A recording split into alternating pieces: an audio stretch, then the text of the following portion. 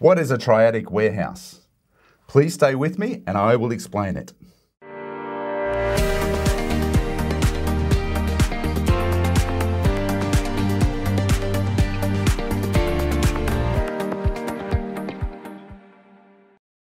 Okay, a triadic warehouse. Let me draw you a plan warehouse and then I'll talk you through the concept of a monadic and a triadic warehouse. So let's start with a warehouse design. In this case, I'm drawing a rectangular warehouse. You can see it here. And we might have receiving coming in here and dispatch coming out there. So this is actually a U-shaped design warehouse. Okay, now if this is a monadic warehouse, what this means is that when we put stock in there, we put it in randomly in any location. Now, there are a lot of warehouses still operating this way, but what they lack is efficiency and productivity. So what I'm suggesting is that companies think about the triadic layout of a warehouse and also the triadic operation of a warehouse. A triadic warehouse is determined by three factors.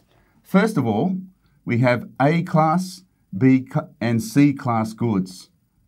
A being fast, these are fast moving goods.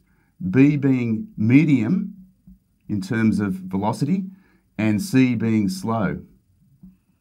In a monadic warehouse, as I've drawn it, you can put goods in any location without reference to whether they're fast, medium or slow. But the problem is, as I said before, you will have productivity issues with this warehouse.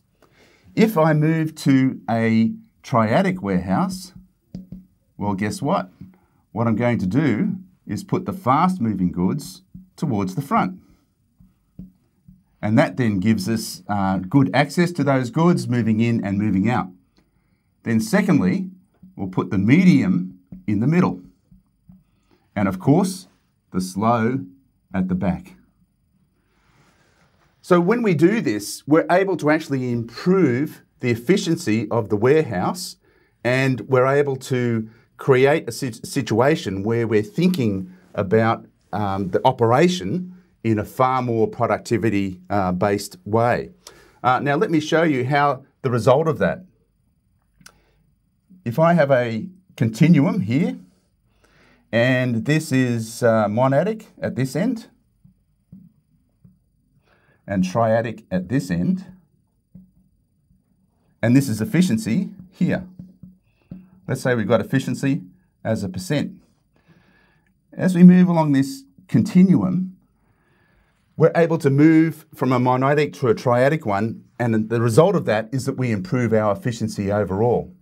So if we're here as a starting point, we're able to apply triadic thinking to our warehouse, then we're able to move to a future point where we will be much more efficient.